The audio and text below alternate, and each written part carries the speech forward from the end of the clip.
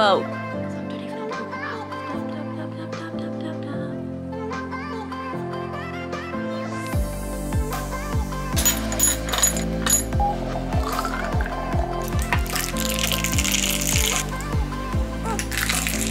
let's get ready to go. I've just had the biggest commute ever to downstairs. So this is just how varied my job is. 2 new staff starting next month. It's officially the weekend.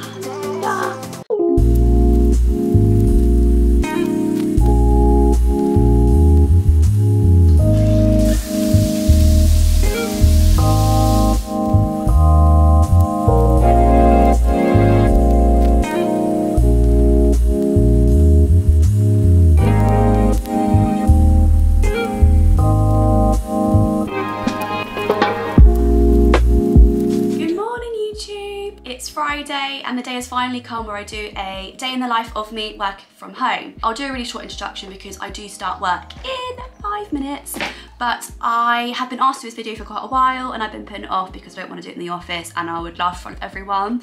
So now working from home a little bit more, we thought we'd show you a different day in the life, working from home, behind the scenes, how to stay productive. So I woke up about 8 o'clock, I had a shower, I've got a proper cup of coffee, got Percy Pig mug from the lovely Chris for our Christmas do. Yeah, I start work very soon. I'm just gonna quickly do my hair and makeup and just show you like my morning routine. So here we go.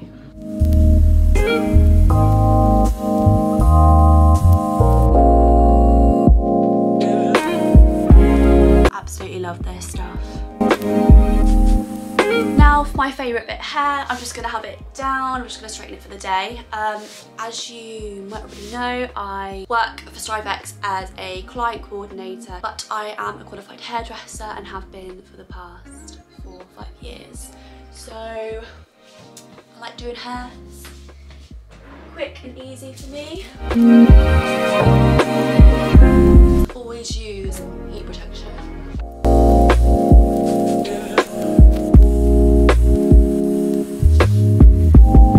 Straight. Woohoo! Probably aren't expecting hair tips in a accounting video, but one hair tip I can give you is when you are straightening, I just find it so much easier with a comb, and like you get your section and you just straighten your hair by section, and it just helps using the comb just to guide you through while you're straightening, and instead of just clamping it down, just very gently just like guide the hair down. And if you do it really slowly, you just find that it just straightens first time. You're not having to keep going like that, because the worst thing in the world is just to keep going over the same bit and putting pressure on your hair. Hair is done, makeup is done. I do start work now, so I am going to start my laptop up. One of the things working from home is I'm very, very bad at not having breakfast, so going to just quickly get some food downstairs and back.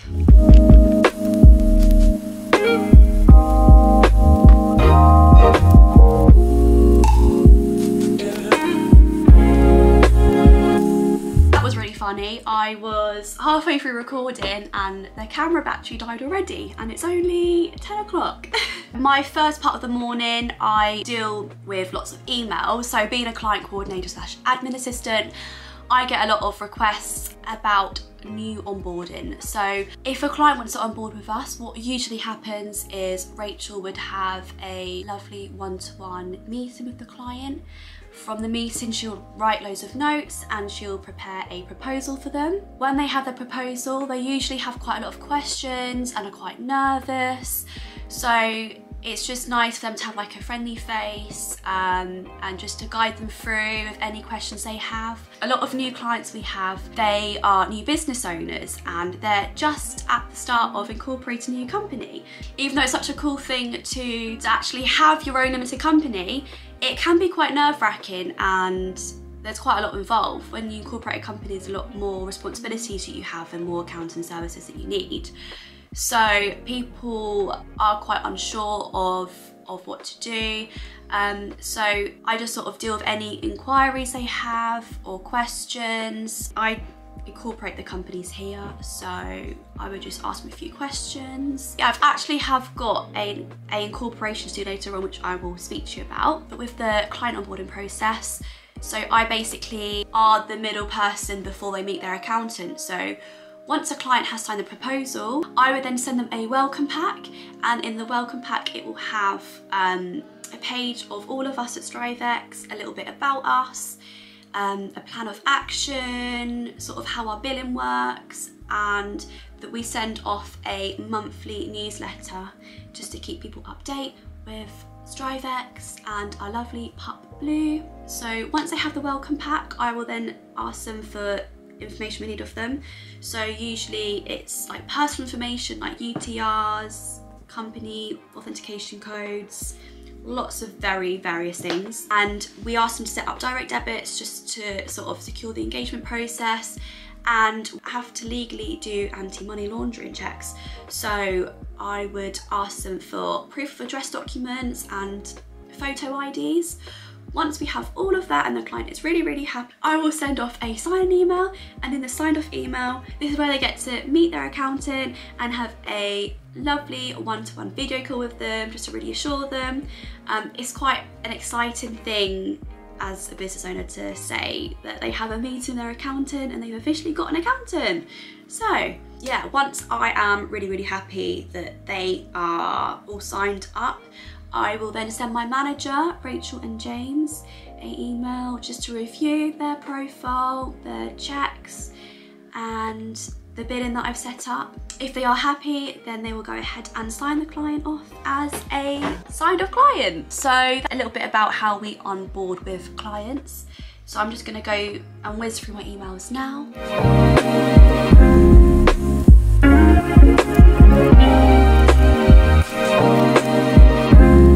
One of our clients sign their proposal, so we get to send them a welcome pack, and I can quickly show you what's included. So we do it all on Canva, because you can basically do whatever you want on Canva. So we've got a lovely front cover, we've got the contents of what they'll find inside the welcome pack. Hey team, all of us here and who we are as StriveX. There's a little description about all of us, our services, so whichever services the client would like, we would give them a blue circle just to show them what they're getting from us. If it's going to be ad hoc, so obviously giving support advice and advising clients, we are always here on the other side of the phone if clients ever need help. Monthly services like payroll and bookkeeping, quarterly would be VAT, and annually could be like accounts, tax returns. The extra stuff, company corporations, which we'll do later, office address, confirmation statements, which would be an annual thing for companies. We show how our fees work, so we bill on completion, their to-do list, so it's always going to be unique for every client, and our plan of action. Also, we have a lovely network of helping hands, so we've got, if any of our clients need mortgage advisors or insurance brokers or recruitment agencies, we would always recommend someone who we trust to them. So what I'm going to do now is send off a professional clearance request for one of our clients. So clients who are joining us, who have got companies, there's lots of key information that we need from them. So a great way to collect information is to request a professional clearance from their previous accountants.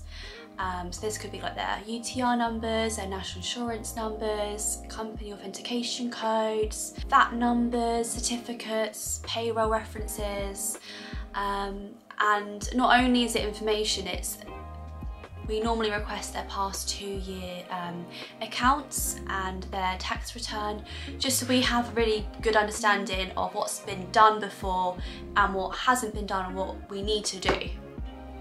So I'm just going to request one now for one of our clients.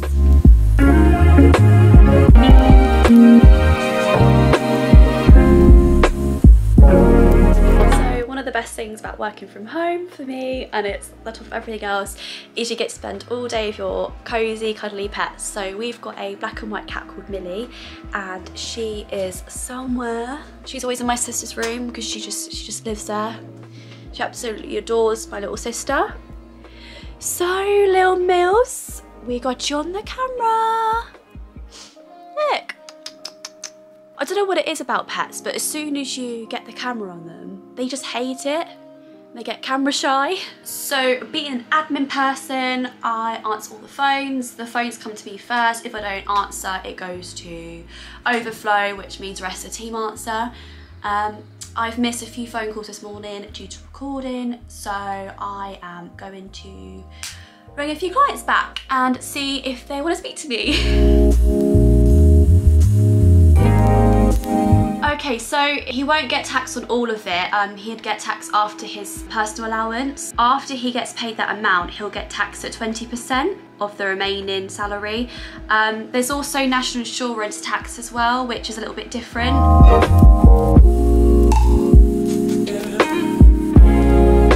Morning!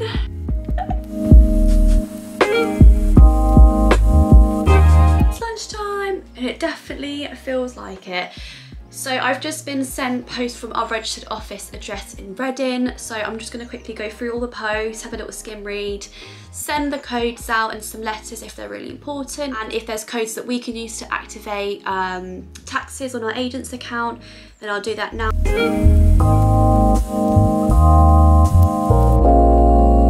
So all the post has now been forwarded to all the lovely clients.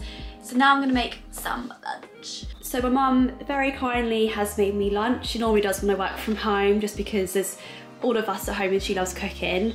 So I'm gonna have my lunch outside and spend it in the little bit of sun that we have.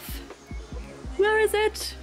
I'm absolutely gonna love spending lunch out here in the summer, just to catch a little bit of tan on my lunch break, because why not?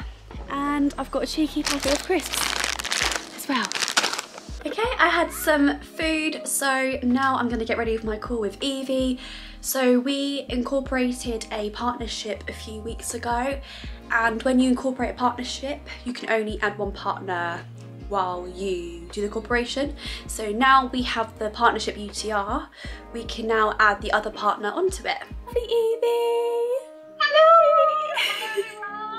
Hello!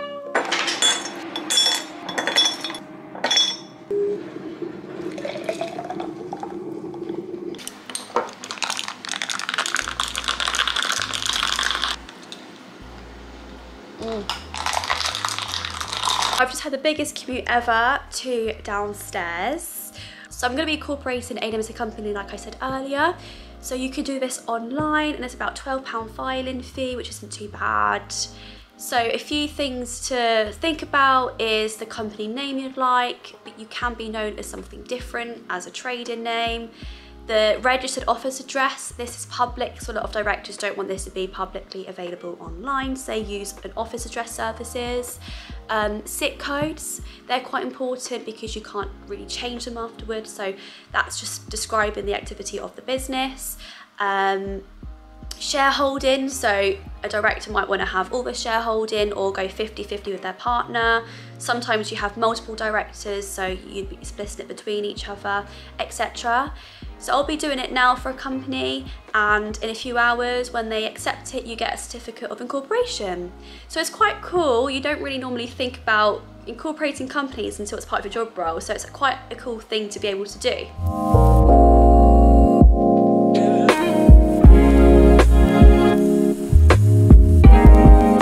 So I've just incorporated a company, yay! It's quite hard to show you too much of what's going on the computer screen because most of the time there's a lot of personal information that I can't record. So I'm somewhere else, I'm in my car. I just thought I would pop to the gym just for like 40 minutes to an hour just to sort of stretch my legs.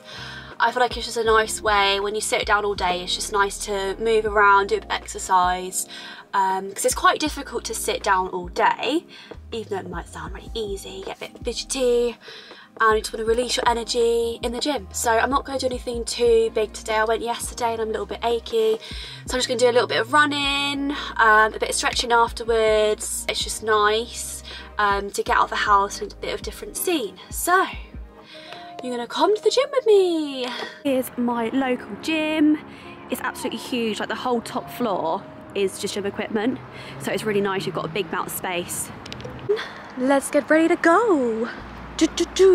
So I am back from the gym and I wanted to go through with you what I do every day, just so you've got sort of got an insight to what my role is here at StriveX. So every day is so varied. You're dealing with a lot of different clients, different businesses, so everyone's got different questions, and it's quite nice because they've got a different outtake to accounting, so everyone's going to have different things they want to ask. And it's quite cool learning about all the different businesses, because there's some things you'd never like think about or would know otherwise. So usually the start of my day I would make a priority with responding back to client emails, client onboarding. There's a lot of people that have direct debits with us and monthly invoicing to some people, so getting back to them urgently is quite important. Helping the internal side, so bookkeeping, matching up payments that have come into us to invoices, any bills we have to send off, helping out all the accountants, so if they have a question they're not sure about, setting up gateways, raising invoices for the work they've done. Usually towards the end of the month, so the last week and a half, I do payroll. So we've got about 60 clients we do payroll for. So usually I ask for timesheets and hours sent for the month.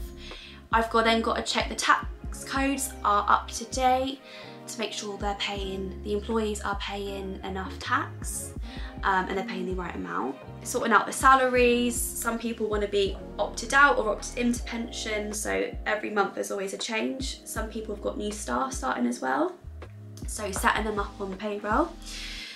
And then I would send the pay slips off to the client once it's been accepted and approved, and then file it to HMRC and let the client know how much tax they need to pay. So it's quite an important role, which is quite nice having that responsibility on you. Oh, we've got 2 new staff starting next month. So this is just how varied my job is. Yesterday I was setting up 2 new employees' computers, setting up software, their email accounts, making sure they have all our documents, making sure that everything's really accessible to them, so having all the shortcuts on the desktop, all their signatures are correct, and they're set up for our holiday system, which is quite cool. I absolutely love wax melts, and Yankee Candles have done a sugared blossom wax melt. It is absolutely lush. Oh my god. And I'm gonna put one on just to make everything smell nice and happy. So it's 5:30. Normally I finish at 5 o'clock. I'm spending longer in the gym than I need to. Go through the last emails. There's quite a few important things to do to set up payroll for next week, so.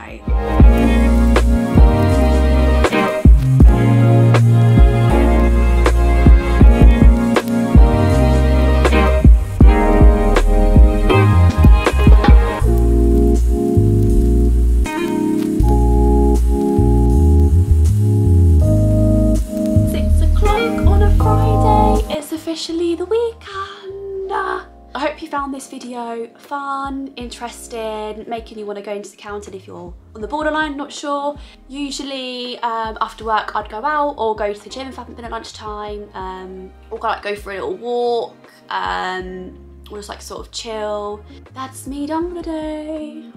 Peace out.